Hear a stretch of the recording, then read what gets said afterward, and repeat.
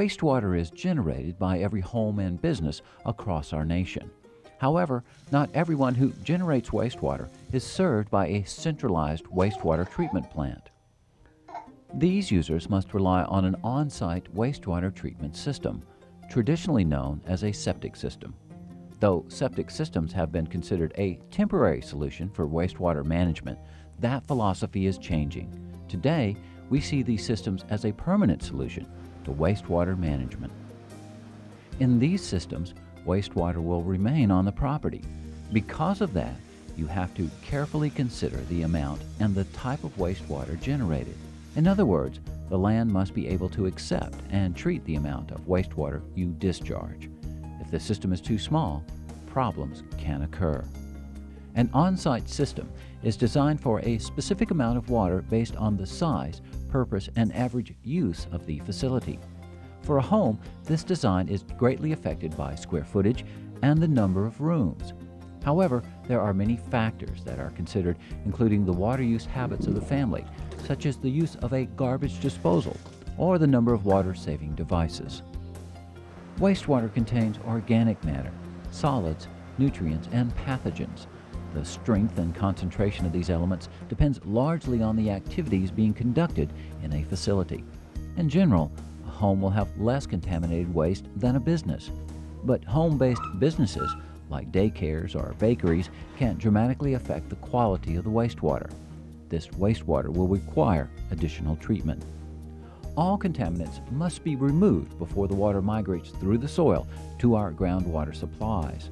While soil can do an excellent job of removing contaminants and treating wastewater, not all soils are equal.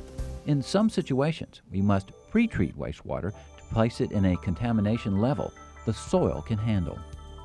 The process of installing an on-site wastewater treatment system has several important steps. During these next few minutes, we will try to take you through the process and introduce you to several different systems. However, it's important to continue to research a system before you begin the installation process. It is equally important to speak with a professional, like your county permitting authority, to be sure that the system you choose is best for both the soils on your property and the regulations that govern wastewater treatment and dispersal.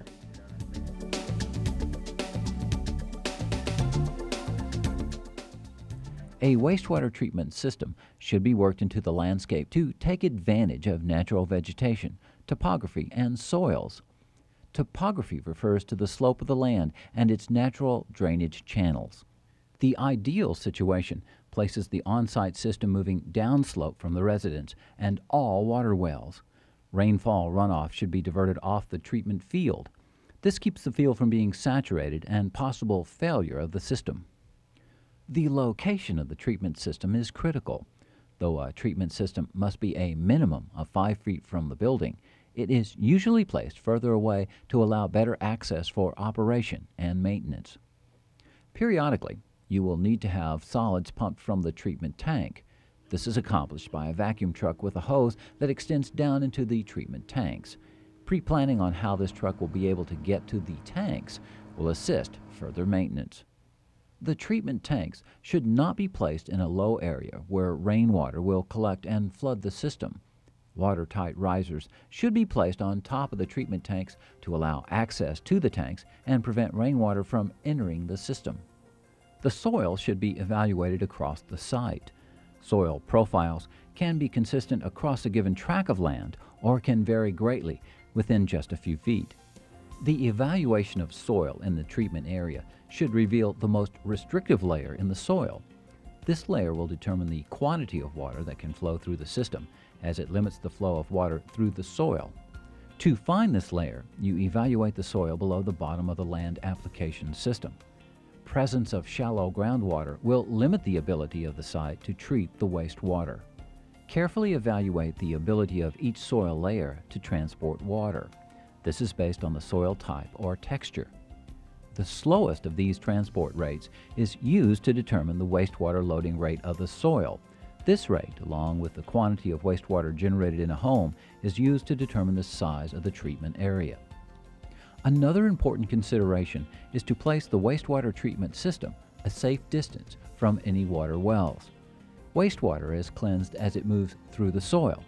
But if this distance is too short, the wastewater could still contain nutrients and pathogens when it reaches the well site. If the well casing and native soils have not bonded well, partially treated water can easily flow along the casing, contaminating the groundwater below. For this reason, it's important to note the location of any neighboring wells, even those abandoned or not on your property.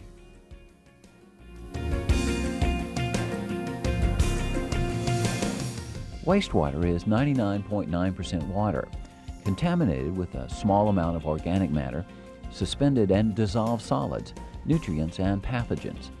These contaminants must be removed from the wastewater before it leaves the soil treatment area. The goal of the on-site wastewater treatment system is to remove these contaminants, protecting public health and the environment. Pre-treatment systems remove a sufficient quantity of the contaminants so the soil can provide final treatment and reuse of the wastewater. When selecting the pre-treatment system, you must determine the treatment capability of the soils at the site, whether you wish to reuse the water to irrigate your landscape, and the type of land application system. Each land application system requires a particular quality of effluent for it to function properly, and generally, reusing wastewater requires the highest quality of water.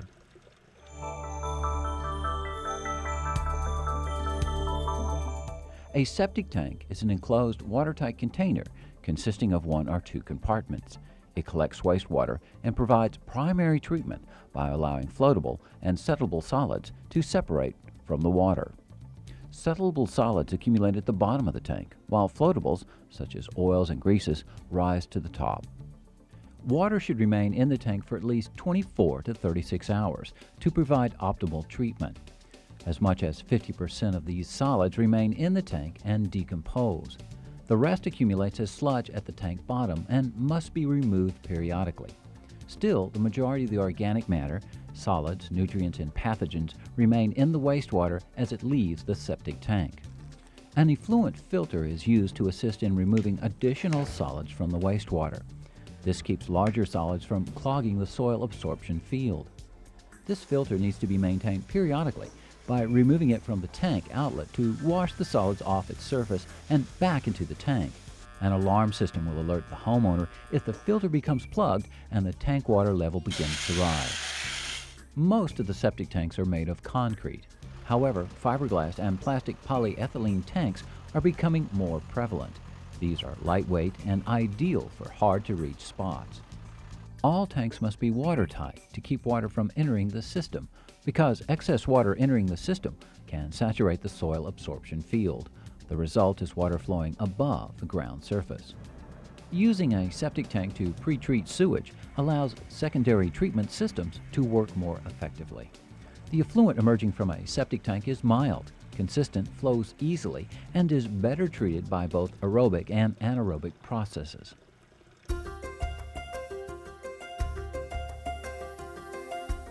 Aerobic treatment units for homes and small businesses are similar to municipal wastewater treatment systems, just on a smaller scale. The effluent these systems produce is as clean as that from a municipal system, and cleaner than that from a conventional septic tank. These treatment systems remove a large percentage of the organic matter and suspended solids from the wastewater. However, water exiting the system can still contain organic matter, solids, nutrients, and pathogens. The aerobic treatment process contains four main components. The first is a permanent tank, generally referred to as the trash tank.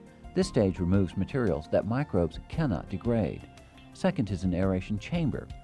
Treatment in the aeration chamber is a biological process. The air supplied by the air pump allows microbes to thrive. The microbes consume the waste, transforming it into a non-polluting cell mass, non-degradable material, and gases. The chamber contains an aeration system including an air pump, piping, and diffusers to force air in.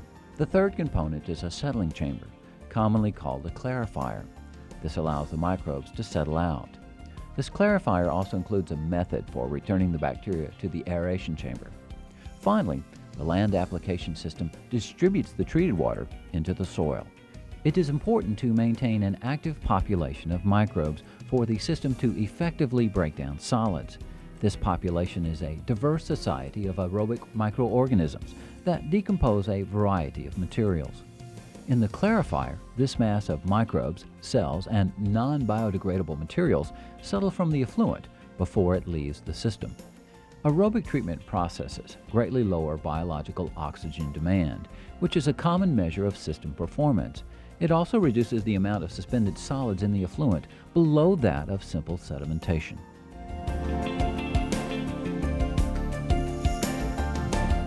Sand filtration is one of the oldest known wastewater treatment technologies. In simple terms, it is a lined, watertight box filled with specific sand materials. If properly designed, constructed, operated, and maintained, a sand filter produces a very high-quality effluent.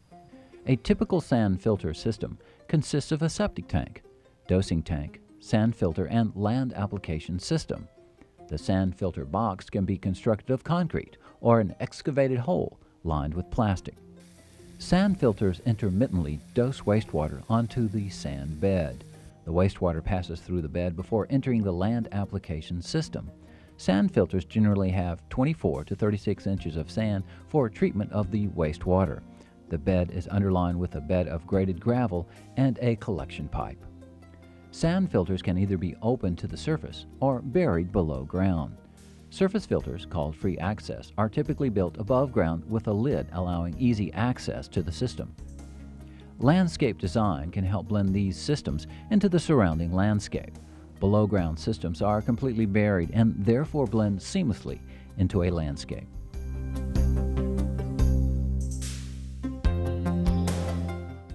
Recirculating media filters consists of a septic tank, recirculation tank, media bed, and land application system. In these systems, wastewater is pumped from the recirculation tank, distributed onto the surface of the media bed. This aerates the wastewater as it's allowed to drain back into the tank. This media may consist of sand, gravel, plastic, peat, foam, or fabric. The main difference among these filters is the size of the media and the amount of wastewater that can be treated by the media. Media filters are used to aerobically treat the wastewater with microbes growing on the media surface. These filters remove large material, absorb small and dissolved material onto the surface of the media, and this waste material is decomposed by the microbes. Media filters reduce the quantity of organic matter, solids, nutrients, and pathogens. The quality of the effluent depends on the media size and how the water moves through the system. A film of biological growth on the media feeds on the contaminants contained in the wastewater. As the film grows, it will exceed its ability to hold on to the media. Pieces of the biological growth will break off and fall back into the tank with the wastewater for decomposition. Wastewater flows from the recirculation tank into the land application system.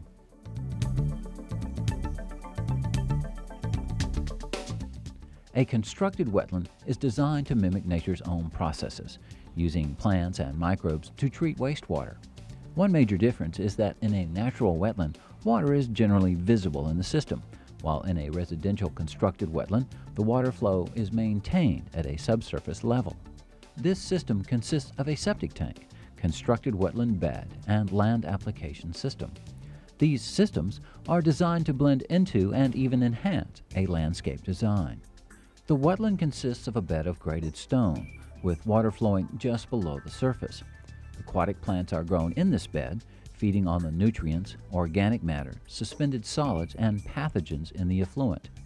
The bed is set in an earthen basin lined with compacted native clay, bentonite clay, concrete, PVC, or a similar water-type substance. Plants in the wetland must be able to survive in a saturated medium. Though both hard and soft tissue plants can be used in the system, some experts prefer hard tissue plants, believing they provide a pathway for oxygen to enter the wetland during winter months and reduce maintenance. However, many homeowners prefer colorful, flowering soft tissue plants.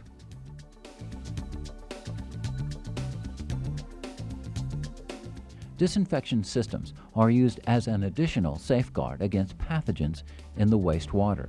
Disinfection systems are placed between a secondary treatment unit and a land application system. 3 methods of disinfection are available: chlorine, ultraviolet light, and ozone. Chlorinators are the most common type of disinfection system. This system relies on a monthly addition of chlorine tablets to ensure disinfection of the wastewater.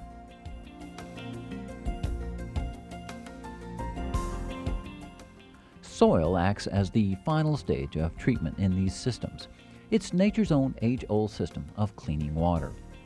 Microbes that occur naturally in the soil remove the remaining organic matter, solids, nutrients, and pathogens from the water. The type of land application system you can use depends on your site conditions, which were determined during the site evaluation. The most critical information is the type and depth of soil you have for treatment of the wastewater. There are several options for moving wastewater from your pretreatment system into the soil. The first systems we will discuss use gravity or the ability of water to flow downhill to distribute the water throughout the drain field. These systems generally can follow a septic tank pre-treatment device and require good soils at the site. The next systems require a pump for pressurizing the wastewater and distributing it throughout the drain field. The pressurized systems are used in areas with limited soil depth available for wastewater treatment. This type of shallow soil can be in areas with seasonally high groundwater or bedrock near the soil surface.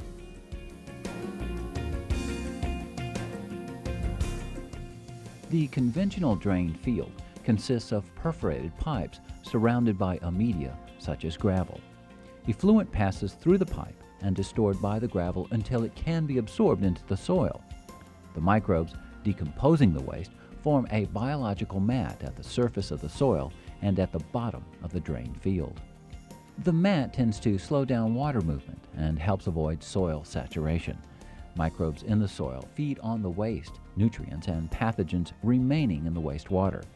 Grass growing on the soil surface then utilizes that water. This is not a good option for soils with high clay content.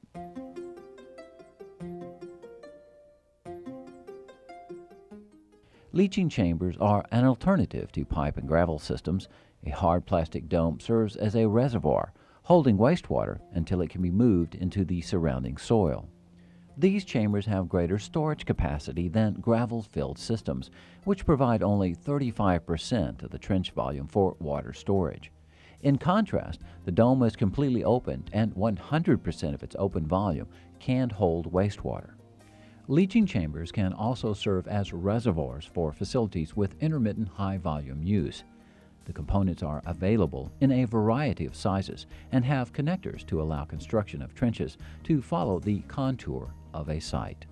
However, you should be aware that maintenance and soil requirements for this system are quite similar to that of the media-filled trenches.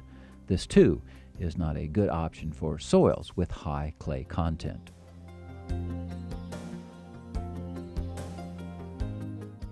Gravelless pipe is an option to media-filled trenches. In this system, an 8 to 10 inch corrugated polyethylene pipe is wrapped with a geotextile fabric and buried in a well-aerated soil. The fabric acts as a wick, evenly distributing wastewater around the circumference of the pipe. It also works to prevent backfill from entering the discharge holes of the pipe. The chief advantage of this type of system is that the pipe is flexible. It may be placed in curved trenches fitting a specific elevation on a sloping site. However, it requires a well-aerated soil to prevent buildup of the biological mat on the geotextile fabric wrap and cannot be installed in clay soils.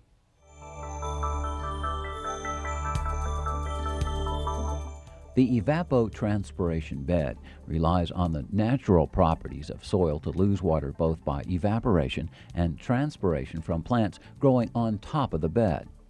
An evapotranspiration bed is a bed of sand with trenches in the bottom for storing the water until it's evaporated or transpired by the plants. Evapotranspiration beds are used in areas where soil will not properly treat wastewater before it reaches groundwater sources, or where soil will not allow water to move through it. These systems are designed based on rainfall and expected evapotranspiration rates. These beds can be either lined or unlined, depending on the permeability of the surrounding soil. Gravelly sands and karst soils require a liner. This can be made of natural clays, synthetic lining, or concrete. On-line beds are used for impermeable soils like clay. Plant cover is essential for the proper function of these systems. Grasses and other plants must be well maintained for them to work properly.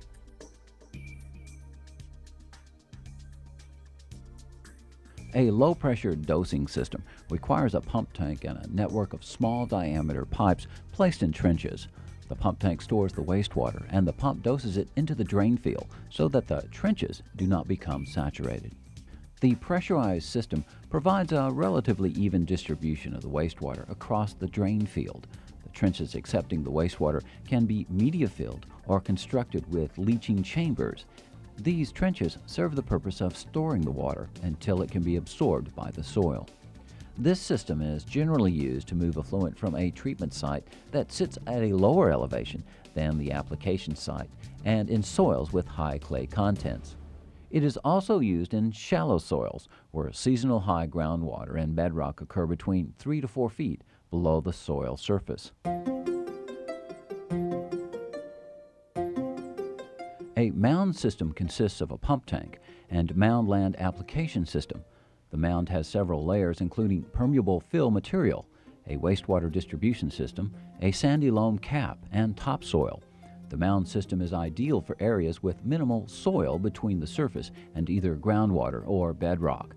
A drain field is created above the natural soil surface to allow final treatment of wastewater. In essence, this is a traditional low-pressure dosing system built above ground level. Its layers work in combination with native soil to treat the wastewater. Like its traditional counterparts, it relies on the soil microbes to provide the natural treatment process.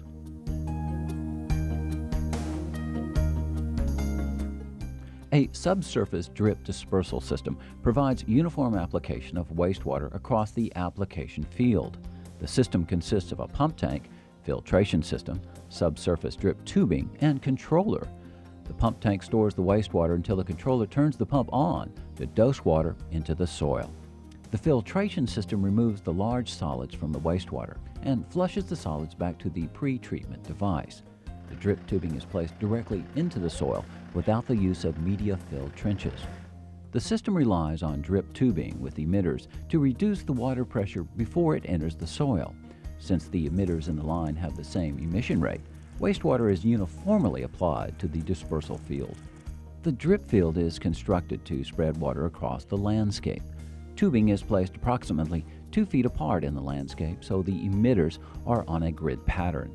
The drip lines are buried relatively shallow so the soil can provide treatment and landscape plants can use the nutrients and water. The tubing can be placed within the existing landscape.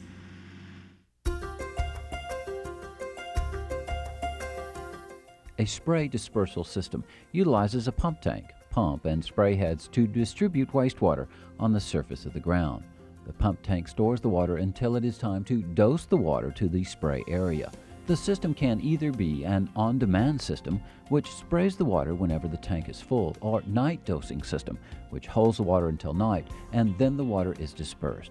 Most residents prefer a night dosing system when the effluent will be sprayed in the landscape. These systems distribute wastewater across the soil surface much like a traditional lawn irrigation system. Therefore, the system requires the highest quality effluent from the pre-treatment system. Wastewater must also be disinfected. The surface area must have vegetation and be landscaped to avoid runoff. Also, low trajectory sprinklers are used to minimize drift from the spray area.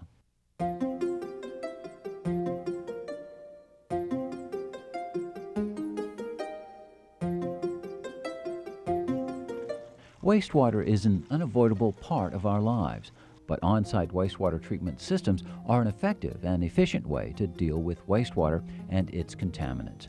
When the right combination of pre-treatment and land application systems are joined with the natural treatment of land itself, these wastes are recycled and become a benefit for all.